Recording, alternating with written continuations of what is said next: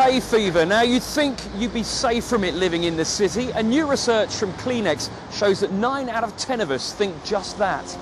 But Britain's big cities have some of the highest number of hay fever sufferers in the country, and it's the cars that are causing the problems.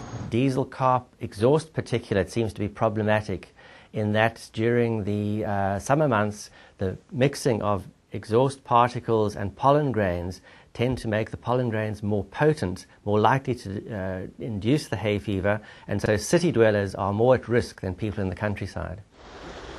The Kleenex research also shows that hay fever is more prevalent than ever before in the UK, with 60% of us saying that we suffer. So what should you do if you're one of the unfortunate ones?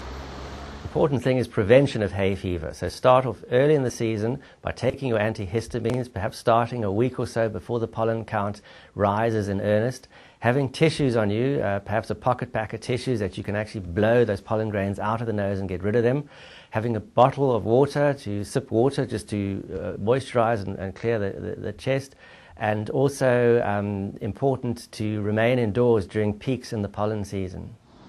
So if as the temperature goes up your spirits feel down, if you wish your nose would just run away, then remember one thing, don't be afraid to let it out.